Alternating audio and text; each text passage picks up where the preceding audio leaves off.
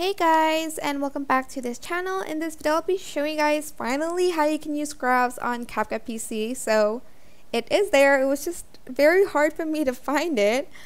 You're just going to add in your keyframes. It's totally up to you like where you want to add it. I'm just going to randomly add it in places. Okay.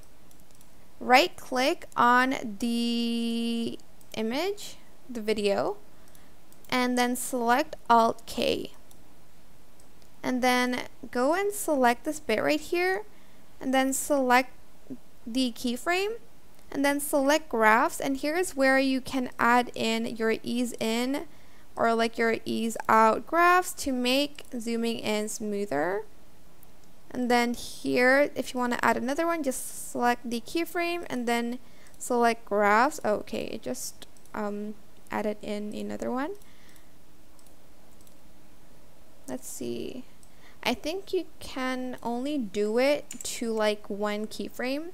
If you want to add it another one, you're just going to have to add it here, and then you can move it, and then you can add in GRAPHS here. So I'm just going to delete the keyframes that I had before, and here I'm just going to add a keyframe, and I'm just going to move it, and then here I'm going to move it again. Whoops. Move it again, and then here don't forget to add a keyframe because you need to for this one. Then add this again, and here is where you can add in more graphs, I suppose.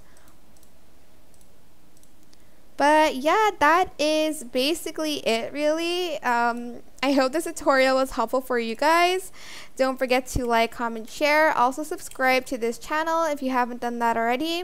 If you have any questions, just leave it in the comment section down below, and I will try my best to answer them all for you guys. And if you found this video helpful, please click the thanks button above the description box down below. Thank you so much for watching. Bye!